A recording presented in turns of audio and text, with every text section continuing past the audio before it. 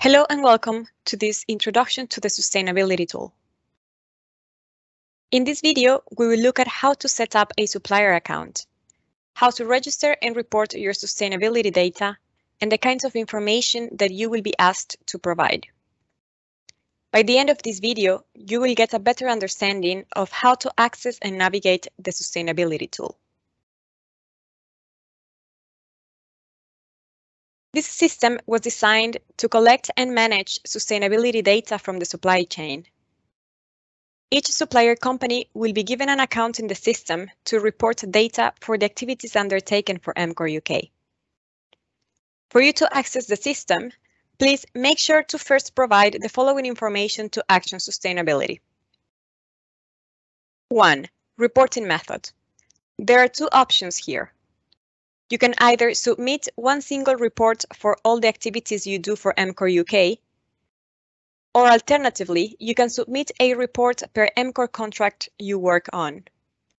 This means that the number of reports that you will need to submit will depend on the number of contracts you work on. 2. Provide the list of EMCOR contracts you work for. And finally, provide the email address of the person who will report and approve data on behalf of your organization. Based on this information, Action Sustainability will set up an account for your company. As a designated reporter, you can self-register by going on the Sustainability Tool website and selecting the option Create an Account. Please fill out the following fields, which include your name, your last name, your email, and a password. This will give you access to your company's account. To start reporting, please click on the reporting package level on the left-hand side of the screen, which contains the word Reporting. Then select the Reporting Package menu at the top of the screen and click Report Due. The system will display a digital form that shows the period you're reporting for at the top. In this example, you're providing data for September 2022. Bear in mind that the reporting deadline is always 2 weeks after the end of the period. In this case, 14th of October. There are 6 tabs in total, which correspond to 6 sustainability areas: carbon, employment, health and safety, other, social value, and waste. You are required to log in the system and submit a report every month. However, not all tabs will be activated, meaning that you only need to fill out some tabs. For instance, health and safety and waste are required every month. On the other hand, carbon is required every quarter, and therefore this tab will only be activated at the end of each quarter. Every other tab is required once a year and will be activated in December. We will now review some of the metrics that are included under each tab and explain some of the key features of the system.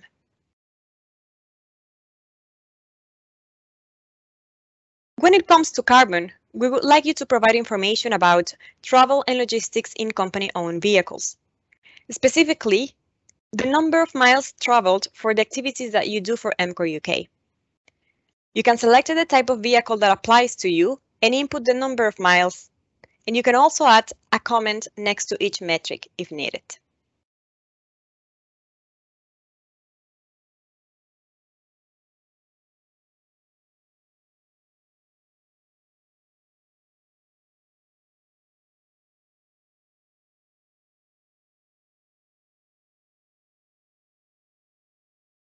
Some metrics have an information icon next to them, which displays a more detailed description of the metric. There is also a red toggle that indicates whether a metric is mandatory or not. You won't be able to submit a report unless you complete all mandatory metrics. However, if some of these fields are not applicable to you, please click NA and the system will gray out that field.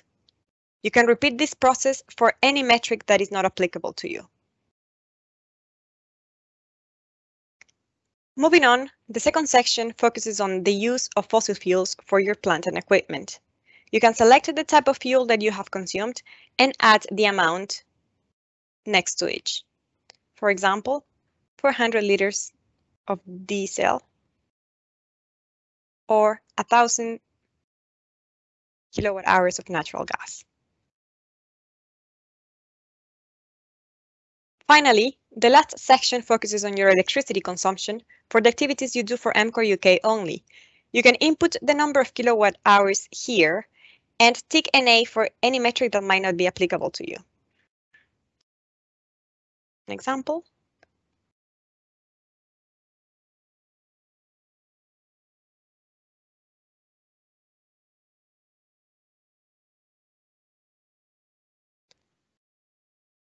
As explained before, the employment section is only due once a year and will be activated in December for you to input information about diversity and inclusion.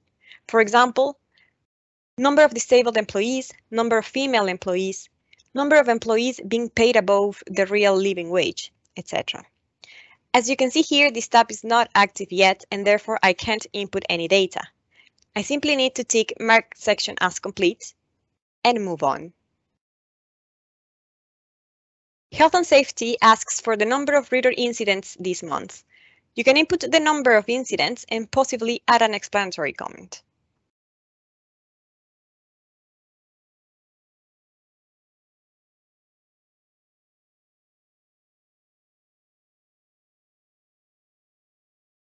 Mark section as complete and move on to the next one.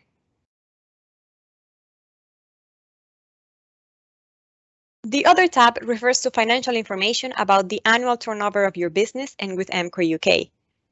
As indicated before, this will be activated in December, so for the time being, you can mark section as complete and move on to the next section.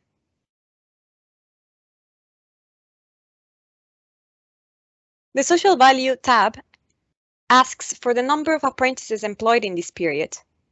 This is another tab to be activated in December, so we will tick Mark section as complete and move on to the last tab, which is Waste. A reminder that waste is due every single month. This section asks for information about the amount of waste produced and its destination. For example, how much waste has been recycled, how much waste has been sent for anaerobic digestion or for energy recovery facilities.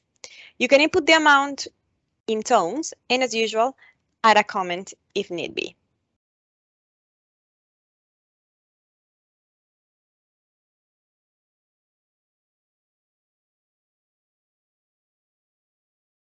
Don't forget to tick NA for those metrics that are not applicable to your organization and mark section as complete. The last step is to click Submit Report and insert a final comment.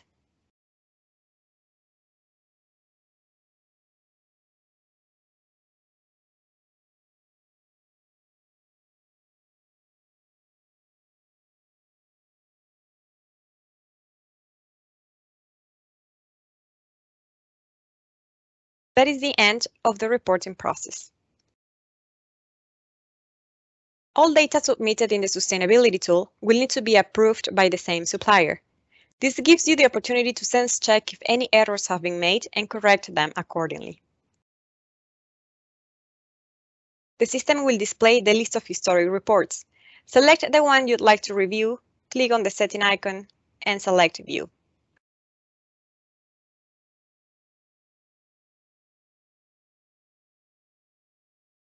You'll be able to see every single field and the reporting information. If data is correct, please click Approve Report and insert a comment.